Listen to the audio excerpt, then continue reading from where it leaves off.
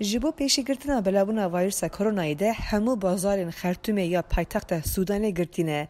Lê Parlemena Sudanê vekiriye û hefteya borî pêş yasayekê bê hempa pêjirand. Sunnetkirina jinan wê îdî bibe tawanekê li dijî mafê jinan.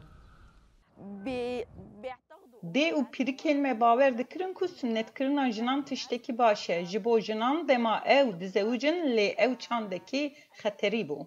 Li gor rêxistina Serlemiya Cîhanî di salê de 3 milyon keç rûbirû sunnetê an ku ev cem yanî xerabkirina wajînaya jinan dibin ku piranî berê temenê 15 salî tîn sunnetkirin.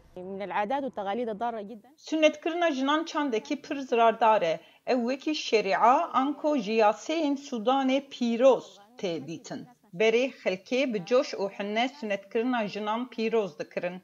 Bi yasayên nû kesên ku jinan sunnet dikin vê rûbirû cezayê 3 salan ya hepsê bibin. Li Sudanê de qurbaniyên sunnetkirina jinan pirin. Hinek jin dema ku zarok anîne dinyayê mirine yên din jî di zewicandinê de pir êş û zehmetî kişandine. Netewên yekbûyî pêş yasayê nû gavekî erenî bi nav kir û di daxuyanîkê de got ku pêşyase li gor mafê parastina zarokan e. Yasa ne bi tenê ji bo tawanê ye, ew rê li ber çalakvanên jin vedike ku di çerçovaya yaseyî de bikarin çalakiyên xwe li dijî sunnetkirina jinan bidomînin.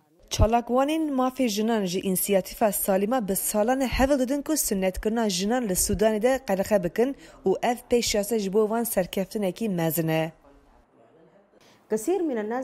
Gelek mirov dibêjin yaseya nû wê pirsgirêkê çareser neke. Bêguman yase bi tenê neke. Divê ku em mejiyên xelkê biguherînin û divê planên me hebe.